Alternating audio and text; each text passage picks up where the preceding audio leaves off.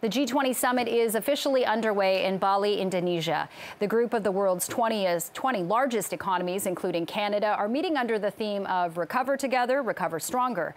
Russia's invasion of Ukraine and the compounding energy crisis will be top of mind for many of the leaders attending. Справедливо і на основі статуту ООН не варто пропонувати Україні компроміси з совістю. Ukrainian President Volodymyr Zelensky addressed G20 leaders virtually today, appealing for them to take further steps to help end Russia's war in his country.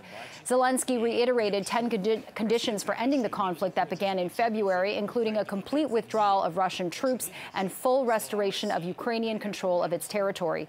He also called for an international conference on key elements of post-war security in the Euro-Atlantic region. Meantime, Russian Foreign Minister Sergey Lavrov met with his Chinese counterpart at the G20 Summit today, one day after reportedly being hospitalized in Indonesia.